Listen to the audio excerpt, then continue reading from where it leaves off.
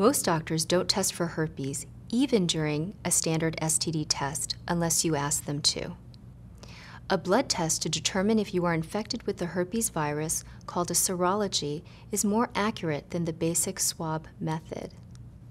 If you are considering pregnancy and do not know if you or your partner have been exposed to the herpes virus, it is especially important to find out if either of you is affected.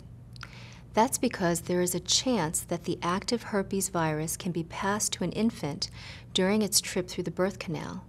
In some cases, your doctor may choose a cesarean section delivery to ensure that your baby is not infected. You may wonder why these precautions are necessary, since, while annoying and embarrassing, the herpes virus does not cause bodily harm beyond blisters. While this is true for you, newborn babies do not have the developed immune system that is needed to fight herpes simplex and may die if they contract the virus.